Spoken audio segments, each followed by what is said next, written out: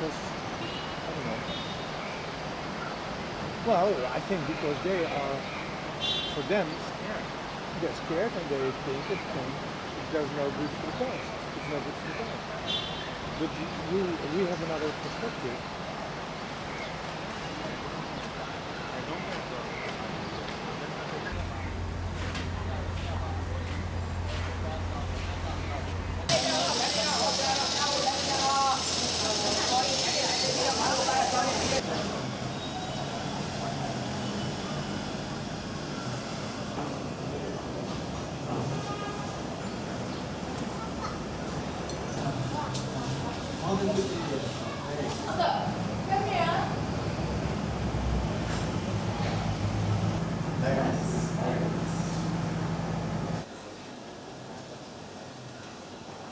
So are you from here? Actually, yeah, I have been here for 15 years. I was born in Mon State. This is the southern part of Myanmar. Okay. When I was a university student, yeah, I came here in Yangon. When was that? More than 15 years. Okay, Yeah. so things have changed. 1997. Yeah. Things have changed Yes, since exactly. that. And even myself is gay, and I'm living with HIV. And my parents they do not accept me being as a gay. So especially my father, when he is drunk, and he tried to abuse me, and he tried to yell or said abuse words in front of other people. It makes me shy, and then this is one of the driving factor to to move away from my home. Okay. Yeah, now I'm staying alone. Yeah. But I really love my family. Actually, they are dependent on me. I am the only one bread maker, so I love them and I can't depart them. But it's impossible to stay together with them at the same house. They try to engage me with girls 3 times already. I tried to escape. Yes, I told them that I wasn't interested in girls. I'm just women. I'm just interested in men. So my father didn't accept. When was that? How old were you? Yeah, the first time was when I was about 18 years old, and when I got my graduation, my father tried again, and then Tried what? Yeah, tried to engage with another. Find someone to marry you. Okay, so. But you came out to him when you were 18, then. Yes. Yeah. Hey, brave. Yeah. And then I finally told them. I told them that I won't stay together with them, and I will choose the partner what I want, and whatever male or female. But for sure, I'm not. I won't choose a partner, female as a partner. You have any story of coming out in a positive experience, like acceptance, or to your best friend, or even to your mom? Yeah, my mother, he realized me that both of my parents they realized me that I'm gay, but my father is very homophobic, but my mother is in between. She is not as strong as my father, because I think she loved me better than him. So culturally, the adults, mostly the adults, influence young people, and young people has to pay respect every time, even in the classroom. They dare not complain. Even I didn't. I complained it once, my teacher, and my teacher scolded me. Don't do that again anymore. I'm older than you, she said. Later on, I dare not complain my teacher anymore. So this is the culture in this country. So the adults are, the young people have to pay respect and have to listen whether it is they are correct or not. Yeah, they have to listen to them. Yeah, that's kind of what they assume is that this kind of paying respect. So on the other hand, on my perspective, this is the way of disempowerment, the way of thinking, the scope, that make young people narrow down. So what? Yeah, actually, I like to escape from that environment, and I encourage young people to be brave, so to accept, their existence. I accept myself as a gay. I have my boyfriend, but my boyfriend has his girlfriend. He's bisexual, and he never he never showed me up together in front of the other people. So he's in the He's closet. kind of He's reserved. And is he afraid, or does his girlfriend know about you? No, she doesn't. He also do not want me. Do not want his girlfriend. He doesn't want his girlfriend know of me. Okay. So. Wow. And it's really hard to maintain the relationship.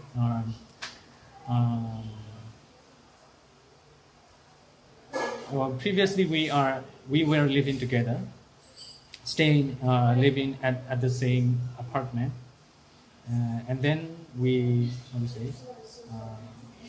separated, and we stay separately because we have some conflict between us, but we still fell in love with each other. And now I'm working with the Alliance Myanmar.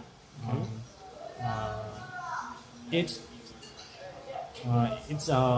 an organization working with our community-based organizations and key population networks. It builds their capacity and provide the financial support. We sometimes conduct workshops and trainings. Now I'm working with young key populations.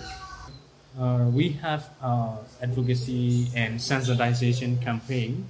In the campaign, I directed a role play, which is about gay, girlfriend, and bisexual triangle love. So it was shown. We showcased that play in the People Park on a holiday on 7 June. So just recently. Public. Yeah, public. And how was the reaction? Yeah, the reaction is but some people like it, and some people we noticed that they felt very strange. How a man is fell in love with another man. And do you think that those people that do not really like the idea of two men loving each other, why do they think like that? Is it because lack of knowledge? Yes. Is it purely discrimination and hate? What is it? Yeah, maybe both. Both are. Some people have the coverage of knowledge. What do you say? Yeah. Most of the people, especially in the urban areas, they have much more knowledge than the rural. But in the Burmese movies, the videos and movies, they have some gay characters, but they do not show the real life of a gay, just a funny character. They use as a funny character. Like that's kind of ridicularized. Yeah, sure. And you said that you live with HIV, right? Yes. And when did you find out about your HIV status? Yeah, I was tested positive, and I knew my status on 2007. 2007. Yes. So it's been 8 years now. Yes. And how was it? How was it to find out, and how did you react? Yeah. Actually, I had very limited knowledge and I even didn't interested in the HIV infection. I thought that it doesn't it didn't relate with me. It was not my concern. My myth was that even I am a gay man, and I study very hard. Actually, I'm an engineer, and when I got the degree, I joined with the government, and I work as a university lecturer. Then I got in 2006, I got an opportunity to go abroad for my further study, this is the government to government program, and they asked me to have a medical checkup. They test every diseases and infection, and finally, I knew my status positive without counseling, and I got shocked. I even don't know how I got this infection from. Yeah, finally I realized that it was from my first sex partner. Yeah, because we didn't use any protection, any condom. Yeah, and then I really shy to buy a condom from a drugstore or a supermarket, and then the condom is not that available, widely available at that time. And yeah, actually myself is very limited. I had very limited knowledge, yeah, about the sexual health and how do you say the sexually infection, yeah, STI, transmitted infection. So I was walking under the rain when I knew my status. I even didn't know what's happening on me and how to survive or how to go forward. And I consulted with my professor, and she advised me to disclose the status to the minister.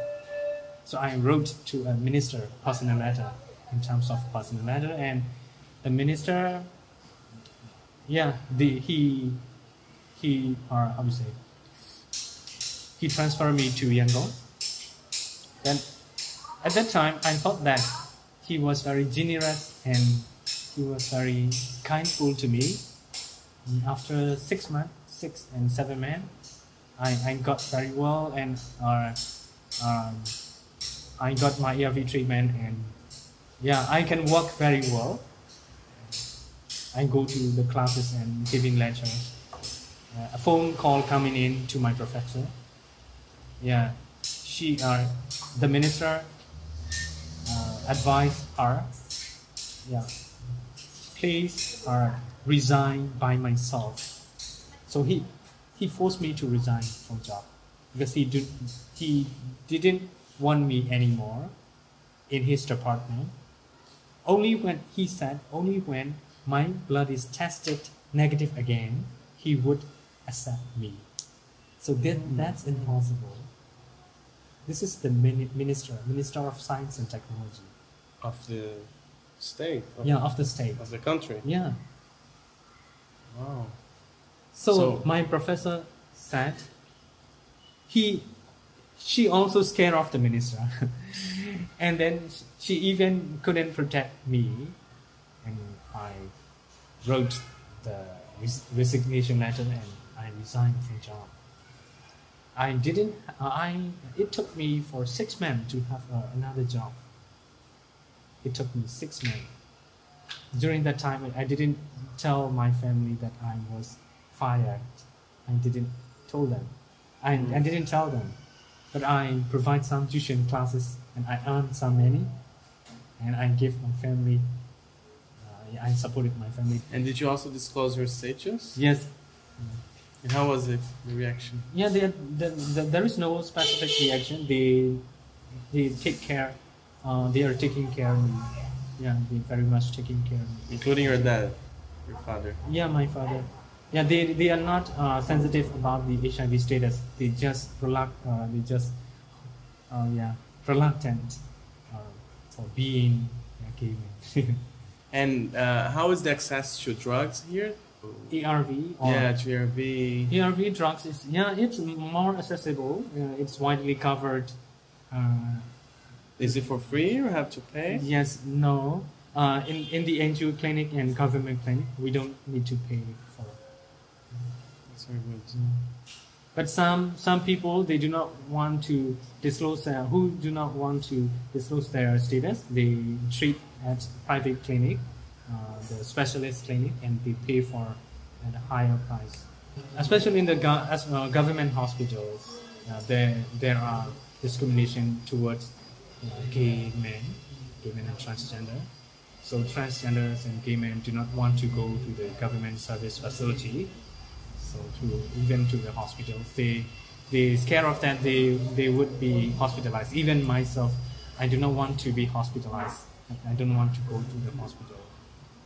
I just want to go to a gay clinic. Because the eyes watching to us, I can't bear how to say their eyes, the way they watch to us, the way they see to us. How is it? Sometimes uncomfortable, but I'm how to say, I sometimes neglect them. Yeah. I accept myself, and I try to be how to say better and stronger in my life. I can involve more.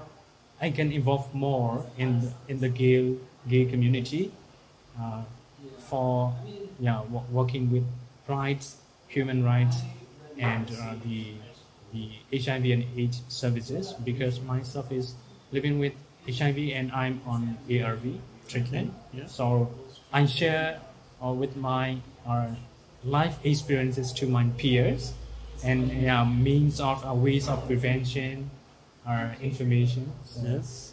And then I mobilize even the straight men. Actually, the hidden gays are more vulnerable to HIV, so they should have access to information and services, and there could be no discrimination. There are some violence against the transgender people and the hidden gay. There are still anti-homophobia in the community. At the same time, there are some people who love gay community. Okay. Yeah. But it's a little bit. It's a change. Developing when compared with last 10 years ago. Okay. 10 years ago. And the situation. Do you see? Does the government interfere anyhow in the lives of LGBTI persons? Positively or negatively? Yeah. Actually, from the laws perspective, the Penal Code 377 threaten the gay community. The police, especially the police, they abuse their power, and if they saw gay talking together in a dark or even on the street, if they found that it is abnormal, even they are not having sex, not even kissing, not even kissing, they assume that gay will have sex with other men. Okay. So it is a problem just to express your gender expression. Expression. How do you see the perspectives for the future for LGBT people and the LGBT movement? Now the color rainbows and the equality Myanmar, they are very strong especially in the movement for the LGBT rights, and they are trying to reform. They are participating in reforming process of Penal Code 377. Yeah. And do you think they're going to reform? Yeah, they are still in the process. They still in the work. It can be reformed. Yeah, I believe so, because I attended a seminar. In the seminar, there are some higher, the legal, the higher, the law enforcement officials attended. This is a joint program of Thai and Myanmar. So Thai police explain the best practice of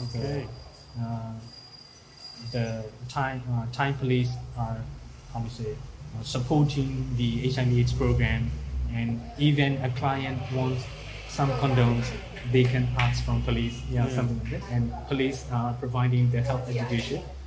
So our police officer listened very, he got shocked, and he listened very strangely, and he said that, is there any counseling service to the gay men to return to change to a man? So, and then the coloring goes defense that this is the human right, it cannot be changed by counseling. But they threaten that the gay men will be arrested. The Penal Code 377 is entitled for the gay sex. So most of the gay men are reluctant to access the services because they do not want to know themselves as a gay man, homosexual, and they pretend to be heterosexual. And even the counselor asks, even they are counseled, they may sometimes they may lie, or they won't disclose their real sexuality. They may hide some portion, and they may disclose some portion. So that's not the effective service they are receiving. So it's not the fully protection for them. So I can say I would say that it makes some barrier, and the barrier to some extent to access the services. Not only people living with HIV, but also the gay men who doesn't have HIV, but who wants to access the STI testing or other male sexual health services. Okay. The rules doesn't support our community. I will be in the gay community together with them. I will be one of the activists who will try to remove the Penal Code 377. That makes the barriers to access to services, and in fighting the stigma and discrimination. Now at that moment, and now and later on, I won't I won't hide my sexuality, and I would be more open up. And is that why you chose to be on camera? Because many people there are a bit reluctant to talk to us.